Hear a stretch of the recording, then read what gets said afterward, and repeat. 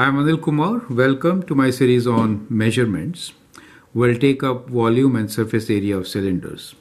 Here are three excellent questions from previous test papers. They are related with volume and surface area. Let's begin with the formulas. Volume of a cylinder is area of the base, which is pi r squared times height, and the surface area is given as there are two circles, so 2 pi r squared, right, plus the lateral area 2 pi r h. So these are the formulas which you might need. Question number 1. Sketch a cylinder that has volume between 300 centimeter cube and 400 centimeter cube. You're given the formula right there. Question 2. A container in the shape of a cylinder is 15.6 centimeter high and has a diameter of 12.8 centimeter. How many milliliters of milk will the container hold if it is filled 3/4 of the maximum capacity? 1 centimeter cube is same as 1 milliliters. Question 3 is, a cylindrical container holds 935 milliliter of milk. Find the minimum surface area of this container. Now that's a thinking question, right? So let me write this as tips. Now based on this question, I have two SAT practice questions for you.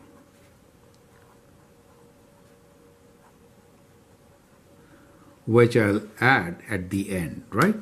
So basically, we'll look into these 5 questions for the video. So let's begin with the very first one, which is to sketch a cylinder that has volume of 300 centimeter cube. Right? So let's just sketch one cylinder. Okay.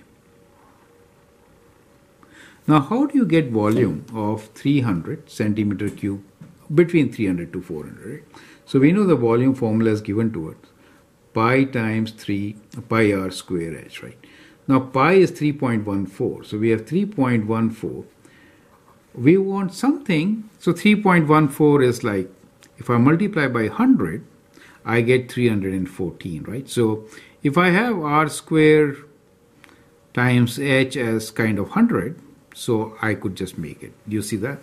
So that is the idea. So r square and h could have any number so that we get this as 300. For example, if I take r as 10, for example, let's say if I take r as, we can have different values for this. This is an open question.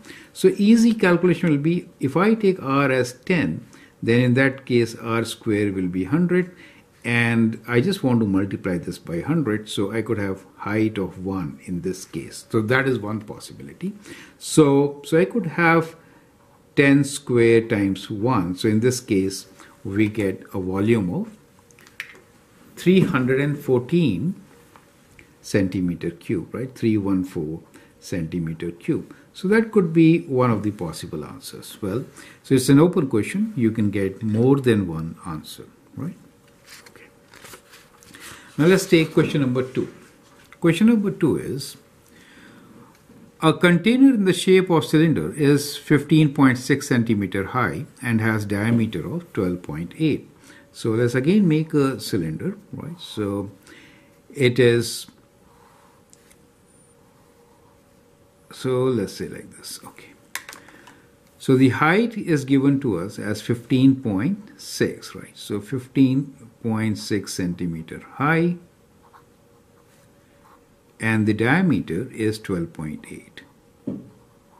So if diameter is 12.8, half of this will be the radius. So in this case, radius will be 6.4, correct? How many milliliters of milk will the container hold if it is filled 3/4 of the maximum capacity? So it is not filled fully, 3/4, correct? So that is important to note. Now from here, we know diameter is 12.8 centimeters. That means radius should be 12.8 divided by 2, which is 6.4 centimeter. And we are given height as 15.6 centimeters, correct? So total volume is pi times r square times height. Correct? Since we need 3/4 of the maximum capacity, so what should we do? We should actually take 3/4 of this. That is to say, we'll take not the full volume, but 3/4 of this, right? So 3 out of 4. So that should give you 3/4 of the volume, right? So let's substitute the values. We have 3 over 4 times pi, which is 3.14, times radius square, which is 6.4 whole square, and times height, which is 15.6, correct? Centimeter cube, which is also same as milliliters, right? So that is how we could straight away find the answer. So let's multiply the things first. So 3 times 3.14 times 6.4 square times 15.6, and then we'll divide this by 4 to get 3/4 of the volume. So that gives us 1504 centimeter cube, which is same as 1504 milliliters, right? Or you can say approximately 1.5 liters, which is 1.5 liters, right? Correct. So that is how you could find 3/4 of its volume. So I hope it makes sense, correct? Now let's take the next question. Question number 3. A cylindrical container holds 935 milliliter of milk. Find the minimum surface area of this container. So we are given the volume, right? Only the volume is given to us, which is 935 milliliters. We need to find the surface area of this container. Now, how can you find surface area? It also says find the minimum surface area, right? So it says find the minimum surface area. How do you find the minimum surface area when you are given the capacity? Now, very important to note here is that for maximum volume,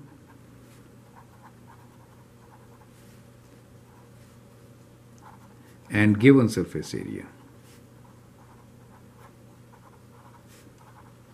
there is a condition which you should know, and the condition is that height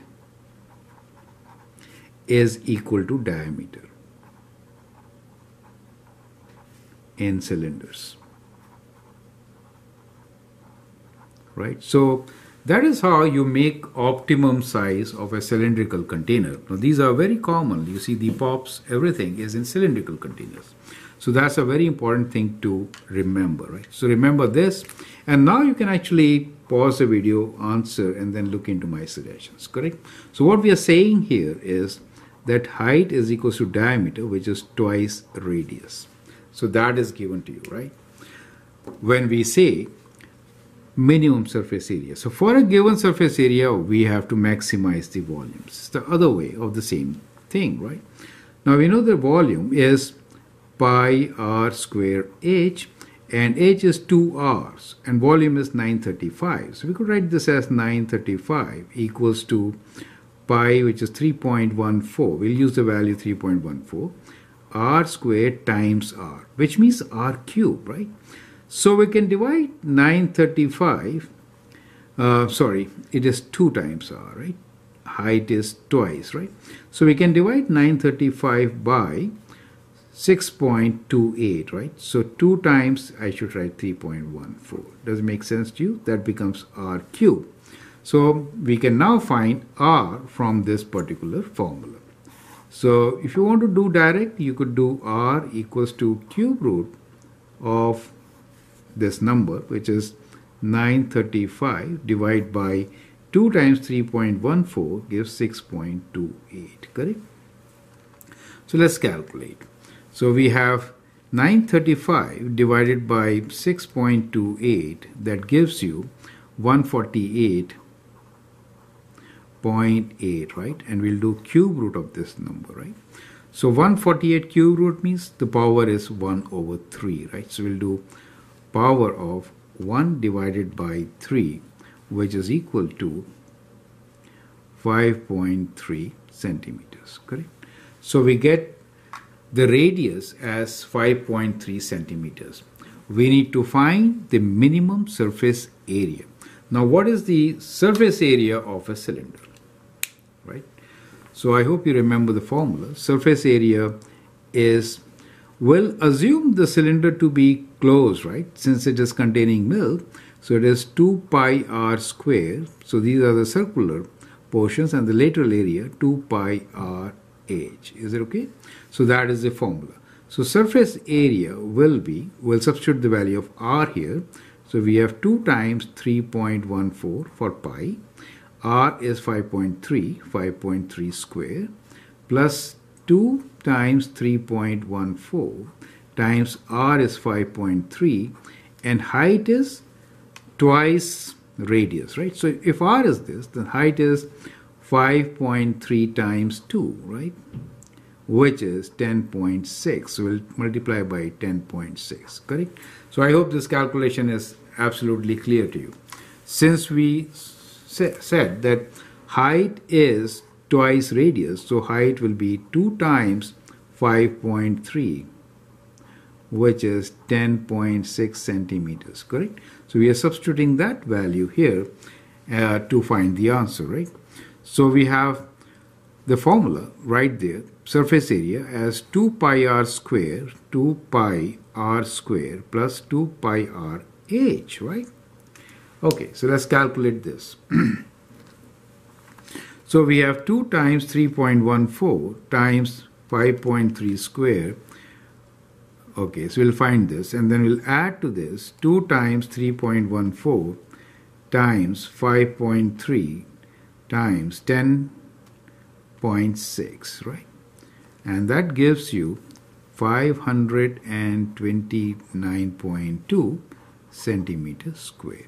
So the surface area, the minimum surface area for this container will be 529 centimeters square. Perfect. So that is how you would actually find this. So it is kind of very important to understand that for an optimal shape of a cylinder closed on both the sides, you get the maximum volume when diameter and height are same. Now based on this, we have 2 questions which are multiple choice questions. So I'd like you to continue with this video, check the 2 questions, answer them, and then I hope you'll get a lot of confidence in solving similar questions. Here are 2 excellent examples based on cylinders. A cylindrical container will have maximum volume for the given surface area if its height is equal to its diameter. One such cylinder with capacity of 935 milliliter is designed to hold milk. Based on this information, we have 2 questions. Question number 1.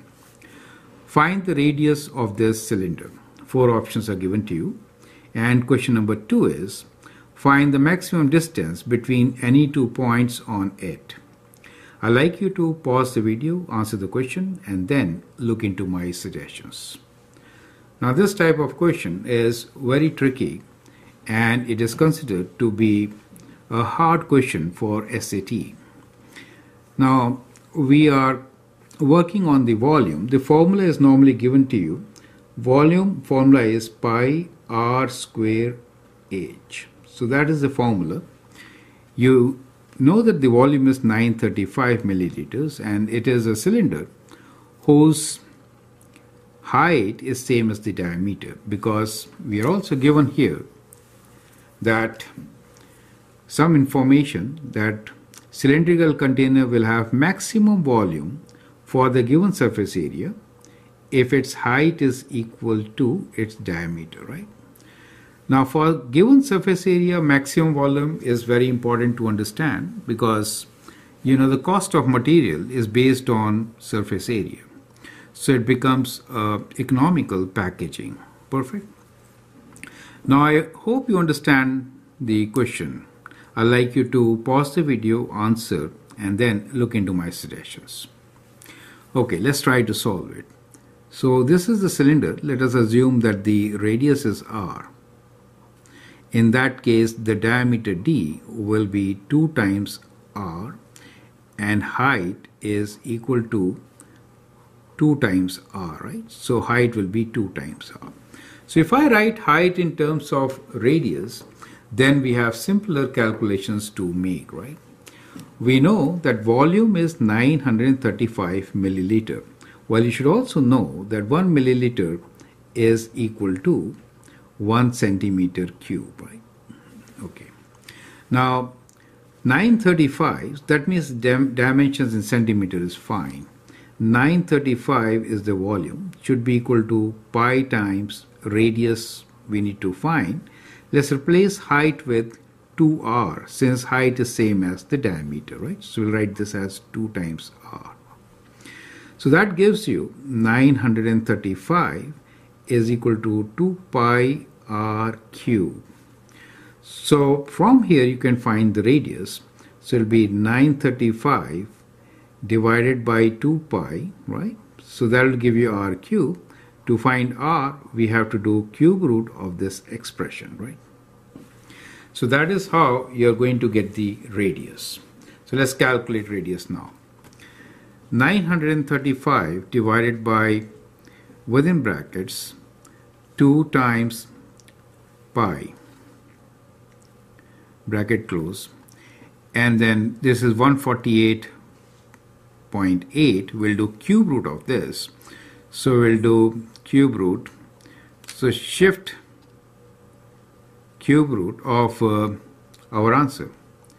And so that gives us 5.29, right? So that is 5.29 could be written as 5.3. So we get the radius of 5.3, which is option D for us. Perfect. So we get the first answer. Now the second question here is, find the maximum distance between any 2 points on it. So what could be the maximum distance? Well, the maximum distance could be if you consider 2 points diagonally across, right? So that means if I consider these 2 points, I should get the maximum distance, right? So we could use Pythagorean theorem to find the maximum distance. We now know what height and diameter is. So what is the diameter? Diameter is equals to 2 times 5.3, right? Or 10.6, correct? So this side is 10.6. The height is also 10.6.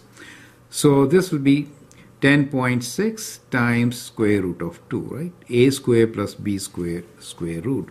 So that will give us the maximum distance. So maximum distance will be, you can do a square plus b square square root will be 10.6 square root 2, right? So we'll multiply 10.6 by square root 2. So what I'll do here is, I got 5.299. I'll just multiply this by 2 and then by square root 2 to get the answer. We get this as 14.9, which is approximately 15, right? So 15 centimeters is the maximum distance. Option C is the right option. Perfect. So that is how we can actually solve this question. Now, many times in the test paper, you may not be given this particular information, that for maximizing the volume for a given surface area, height and diameter should be same. So it is important to remember, right? So note, for optimum capacity, height equals to diameter in a cylinder. So it is the information which you should know, right? Okay. Now this question could have been changed, and instead of giving you the volume, I could have given you the surface area, right? So you could do a question with surface area in mind. So if I say, well, if the surface area is, let us say, 1000 centimeters square, in that case, what is the same thing, right? What could be the radius and what could be the distance diagonally across, right? So this question could be changed in so many different ways to work with. I hope that gives you a good knowledge about it, and that should help you to perform better in your own test. Feel free to write your comments and share your views. If you like and subscribe to my videos, that'd be great. Thanks for watching and all the best.